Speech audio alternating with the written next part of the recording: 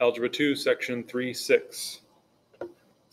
3x3 systems, you might say, that is what this lesson is about. Quick reminder, matrix multiplication. If you are watching this video in fall of 2020, this is the last thing we did before the shutdown. We had chapter 9 and we did transformations, and we taught along with that matrices and how to multiply matrices. So what I'm going to say here right now should remind you of something you learned back last March. If you're watching this in a future year, like fall of 2021, I'm not sure you learned that because some things will be getting cut out of geometry. But either way, it's not essential that you know that, but just to kind of get the gist of why what I'm about to teach actually does work. What you learned, if you did learn this, is that when we multiply matrices, you multiply row by column, row of the first matrix by column of the second matrix. And we literally went like this: row 1, column 1 would be the multiplication of this row by this column. And you match up the pairs, and then you add them together. So 2 times -1 plus 1 times 2. Okay?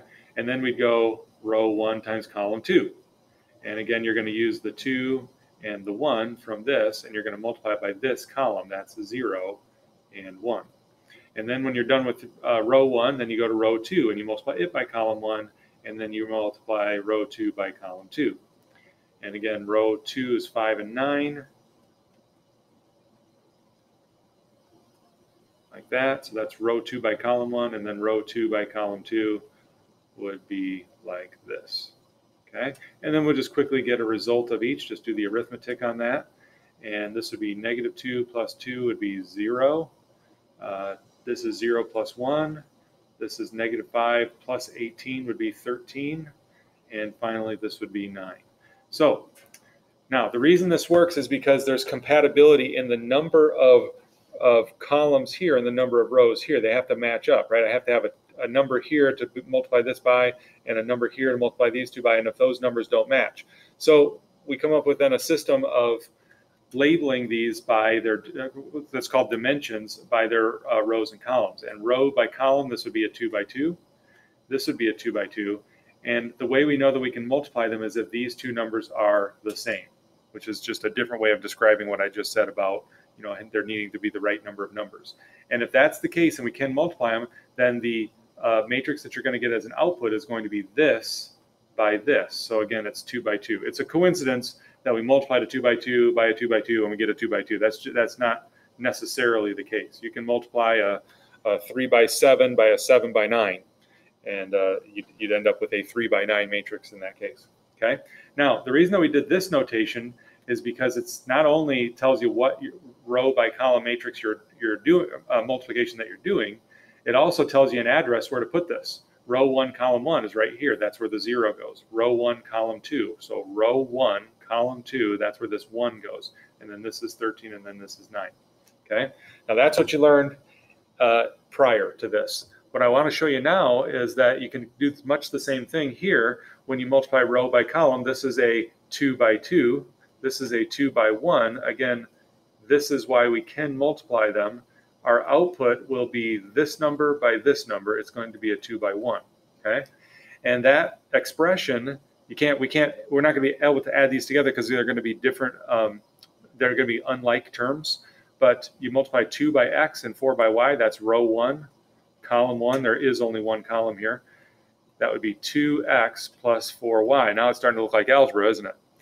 And then when I do row 2, column 1, it's going to be 1x plus 6y. Okay, and that could go here. And if we had this equal to another matrix that had numbers in it, well, then we could set these two things equal to each other. It would almost look like an algebra equation. Okay, and that's where we're going with this today. All right, so keeping that in mind, take a look here. You so far have solved systems that were what I would call 2 by 2, 2 variables, 2 equations. And now we're looking at what we would call a 3 by 3. There's 3 variables, 3 equations. Incidentally, we won't go this far, but a 4 by 4 system can be solved. A 5 by 5 system can be solved. As long as there's enough, the same number of equations as there are variables, there is oftentimes a way to solve it. Sometimes there's a, there's not, but usually those things have to match. Anyway, that doesn't matter because we're just going to do 3 by 3. Now here's the thing. I want to keep this video short. In class, I'll actually do this one by hand. And you think about what you would do. You could look at the second and third equation here, and you could add down like using elimination, and the 2z and the negative 2z would add up to 0, and you'd have a new system that has eliminated the z. You could do that again with a different set of 2 equations and come up with another 2 variable equation that has just x and y in it. Okay, then you could solve that system. It's 2 equations, 2 unknowns, figure out what x is, go back, figure out what y is when you plug x back in, and then when you have x and y, you could go back to the original and plug in z. Does that sound like a lot of work? Here's what their work looks like for this one problem.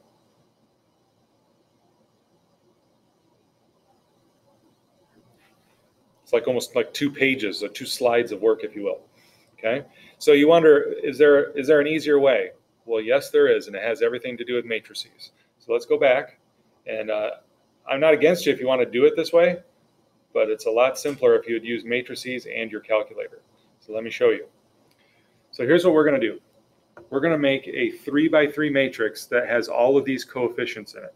Okay, so -5, 3. Be careful if you miss one number, or if you miss a negative, the whole thing gets messed up. So be careful. And make sure you're writing down the right numbers with their negative signs if they have a negative sign. I'm even going to double check. -5, +3, +2, 8, -5, 2, 4, -7, -2. Okay, so that's a 3 by 3 matrix. Okay, it's going to get multiplied by a variable matrix, kind of like that 2 variable one that I showed you on the Starboard software. Here we have 3 variables. The reason there are 3 is because in these equations you have an x, a y, and a z. So I need to have an x, a y, and a z. Again, if you understand matrix multiplication, row 1 by column 1 would give you -5x plus 3y plus 2z. Look here, -5x plus 3y plus 2z. Okay. Now it's going to be equal to another matrix that's going to contain these 3 constants: 11, -55, and -29. Okay. Now you might wonder, why did I leave this space here?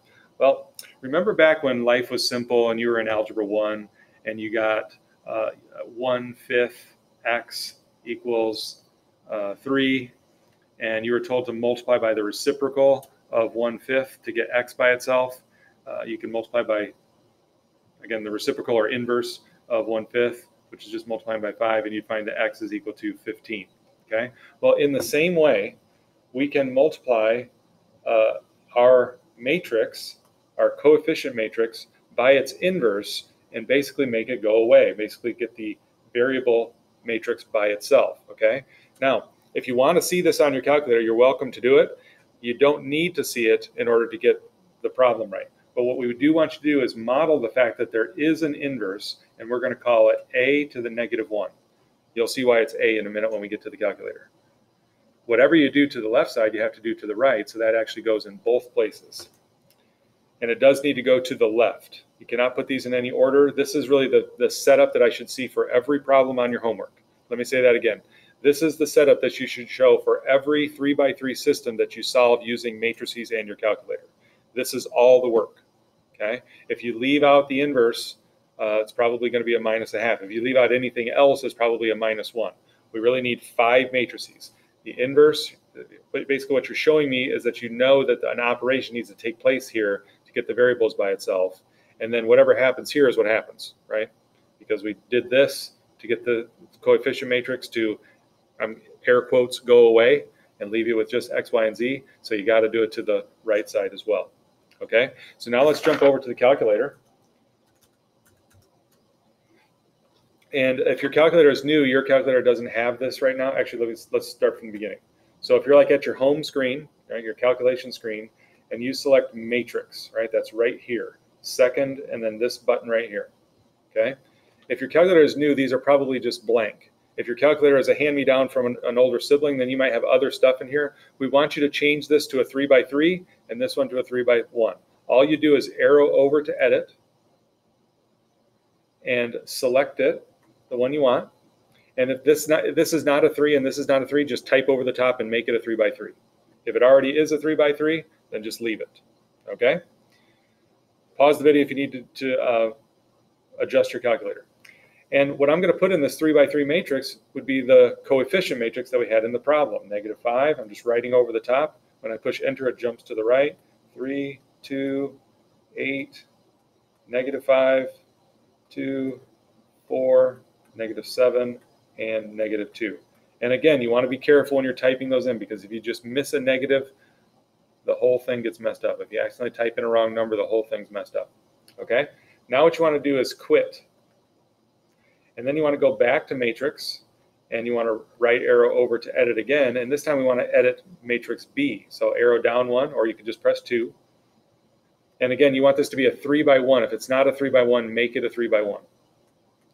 And you're going to put the 3 numbers that were in the constant matrix. That was 11, -55, -29.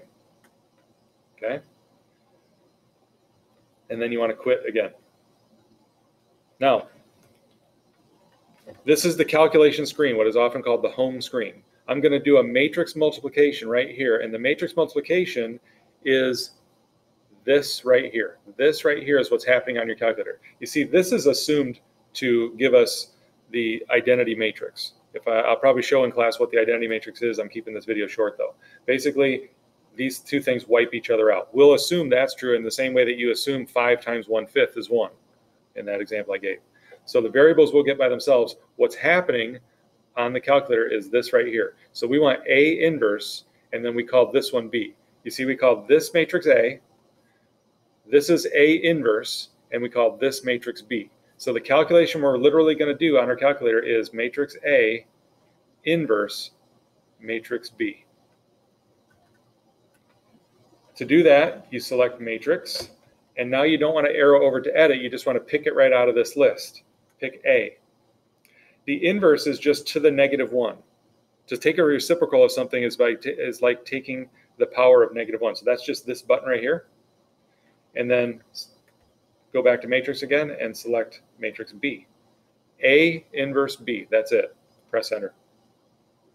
This is your solution. -2, 5, -7. Listed as an ordered triple. -2, 5, -7, like this. Just like you would an ordered pair, but just 3 numbers.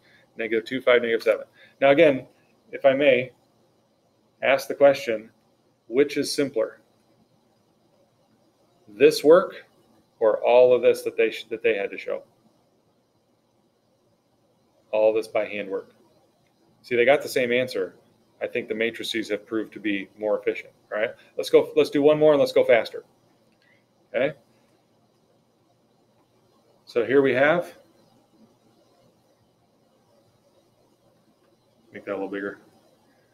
1, 2, 5, -3, 3, 7, -8, 5, 12. A variable matrix of x, y, and z. It's equal to a constant matrix of 1, 4, 11. And then we need to show A inverse. We'll always just use the same 2 matrix letters on your calculator. We'll just overwrite the numbers, right? A inverse. This is the entire setup. Then we jump over to the calculator, and we're going to enter all that information.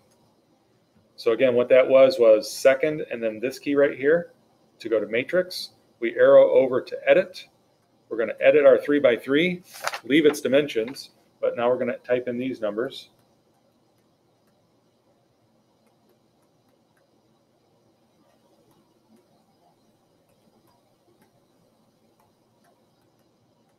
Double checking, 1, 2, 5, -3, 3, 7, -8, 5, 12, and then quit, and then back to matrix, and right arrow over to edit, edit matrix B, leave it as a 3 by 1, but then put in the new numbers, which are 1, 4, 11,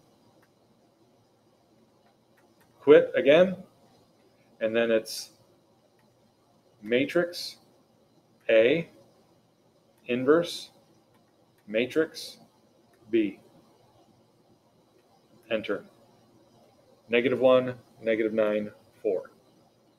-1, -9, 4. That's all.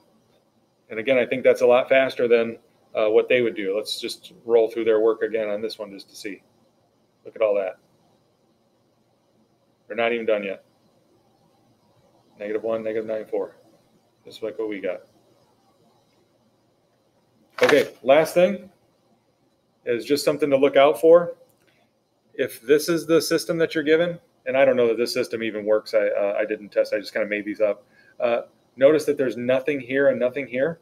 First of all, notice also that the variables are A, B, and C. So in your setup, you're going to have, let's move that down so I can model this for you correctly. You're going to have a 3 by 3, and then you're going to have a 3 by 1. Your variables should not be X, Y, and Z. They should be A, B, and C. Okay. But the point I want to make is that notice that there's a 5, a 2, and then nothing. You got to hold that place with a 0. And then 3, -8, 1, and then 1, 11, -9. If there's nothing there like here, or even in multiple places, you just fill that place with a 0. Okay? And then again, just as a final reminder, your constant matrix is a 3 by 1, like this. This is A inverse, and you need an A inverse over here. This would be the entire setup for this problem here. All right, thanks for watching. Good luck.